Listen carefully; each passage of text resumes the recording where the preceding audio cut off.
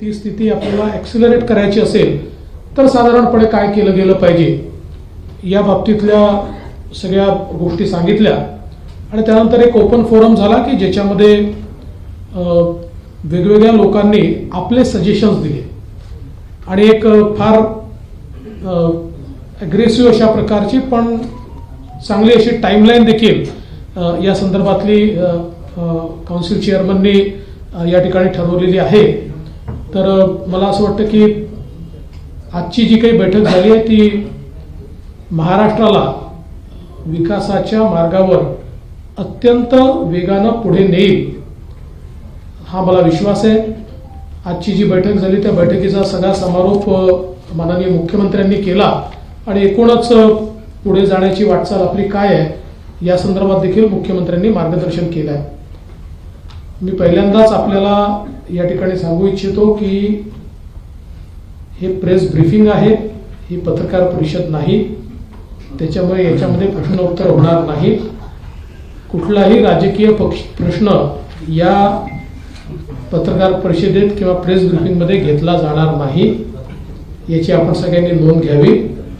आणि मी माननीय चंद्राजींना अशी विनंती करतो की त्यांनी आजच्या डेलिब्रेशनच्या संदर्भात आणि the timeline which you have set त्या संदर्भात देखील आपण सर्वांना ब्रीफ करावं. बाद में करेंगे भैया. Good evening to all of you.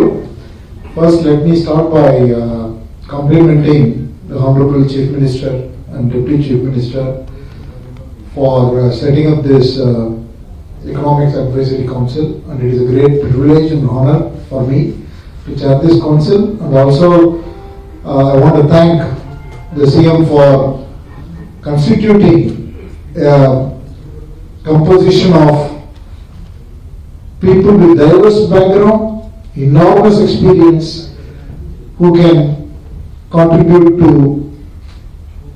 developing a blueprint and work for the economic growth of the state of Maharashtra. India is already the 5th largest economy and is the fastest growing economy. Clearly, under the leadership and vision of Honorable Prime Minister Shri Narendra Modi, there is a lot of confidence and aspiration across the country, and I believe that India is well positioned not only to achieve the highest growth among large nations globally for many years to come. And India's vision of becoming a 5